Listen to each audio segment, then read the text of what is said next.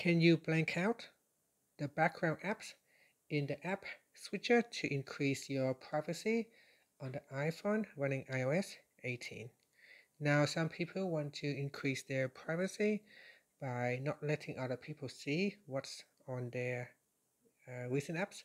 So when you open up recent apps like this, it shows apps with a preview of the preview content of the app. Now, unfortunately, with the default iOS 18 or earlier version, when you open up recent apps, you cannot hide the content of the apps and you cannot blank them out. So to increase your privacy, what you can do is you can try to close any apps that you don't use. So while you are by yourself, for example, you can close magnifier or notes, you can close them so that when you open up recent apps, they do not appear in the app switcher.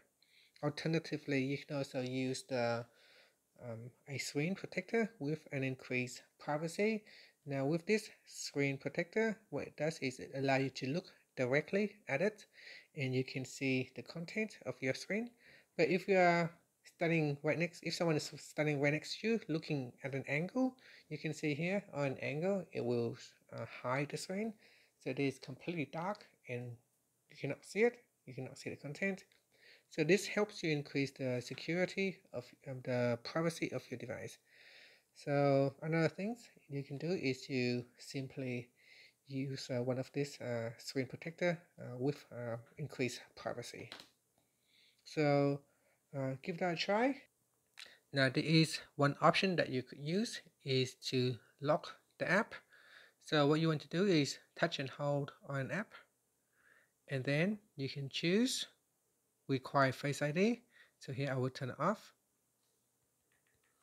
Now if you touch and hold onto that and then choose require Face ID and then tap on require Face ID, and here you can see if I open up my recent app, it shows that Face ID require to open notes. It does not show a blank page, but it does ask you to verify yourself with Face ID. So you can see that if I open it, it says I need to use Face ID to open up the app. So that is one alternative that you could use. Otherwise, there's no other options. And that's it. Thank you for watching this video. Please like and subscribe to my channel for my videos.